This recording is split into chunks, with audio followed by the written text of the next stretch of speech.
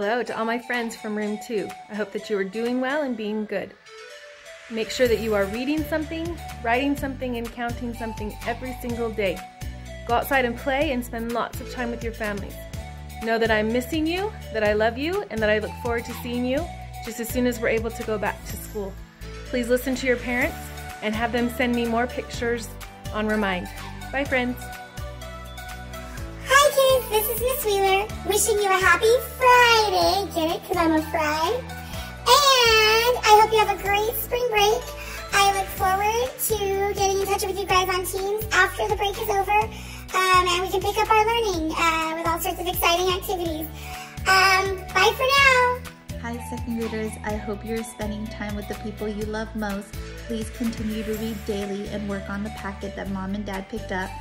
Remember to play nice with your siblings and treat them with respect. I miss seeing your smiling faces every morning at 8:15. I miss you very much. I want you to take care of yourself. I will see you when school's back in session. Love, Miss Quatch. Good morning, scholars.